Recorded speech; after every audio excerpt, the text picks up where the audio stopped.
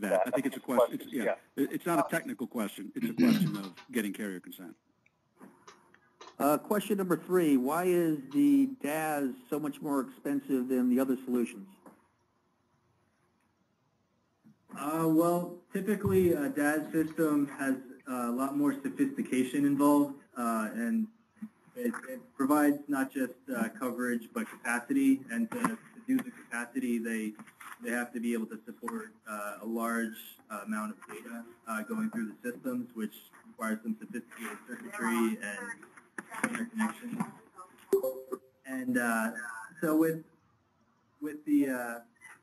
that, it can be difficult to keep the cost down, and they also have very sophisticated monitoring and the approval process that's involved, and the IV wave design all adds up over time. I think that's why we, frankly, are suggesting that in the short term, do what you need to do on the voice side from a DAS perspective, from a hybrid DAS perspective. Buy the best technology that solves your voice problem. Our view is that you need a Wi-Fi network. Clearly, you need a Wi-Fi network for your data needs and for other applications inside of a building. I think everybody buys into that. The issue with the Wi-Fi network is whether or not it's a managed Wi-Fi network that's holistic, or whether or not you let residents go do everything they want to go do. But from our perspective, if you put in a managed Wi-Fi network, you can use it not only for the voice issues in 3 or 4 years from now, but you can use it kind of right away for all the data needs that your residents have. So we would just caution people to, when you're looking at a DAS product, understand that it's quite likely in 3 or 4 years, a lot of the products will be obsolete.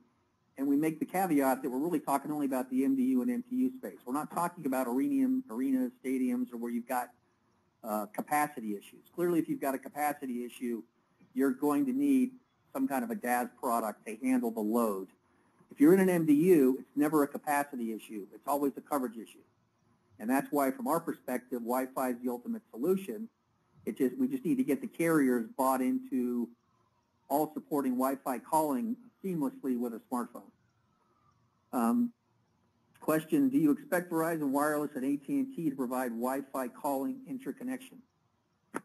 I don't think we can speak for them. I think what we believe is that the Apple announcement, as it transformed the way cell phones were sold in this country 7 years ago, again, if you recall how they were sold before that, the carriers basically called the shots in terms of what functionality existed on that phone and what didn't. Apple changed the rules of the game there.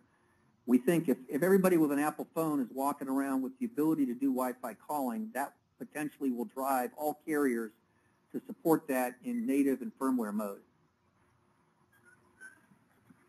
Any other questions? So there's a question about whether we get the approval or the owner does.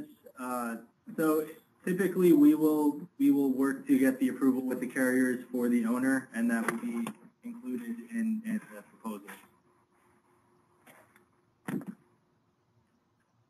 Anything else? Okay, I think that's it.